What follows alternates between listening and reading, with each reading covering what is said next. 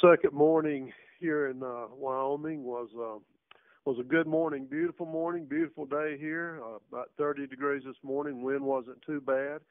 We to avoid the cattle that have been honing us, we made a big loop around to the back side of the property, sneaked in down the property line about a mile and a half, and we got in great position where we thought the big bucks that we saw yesterday might be departing our property and moving over to the neighbor's property to bed down.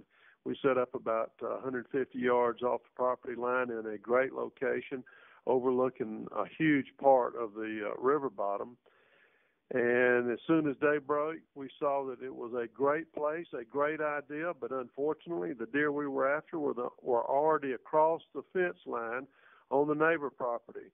We sat there and enjoyed looking at them for about 2 hours, including 2 or 3 bucks that we definitely would have shot. So we're going back there this afternoon of day 2, hoping that they will be back. Looks good. I like our chances.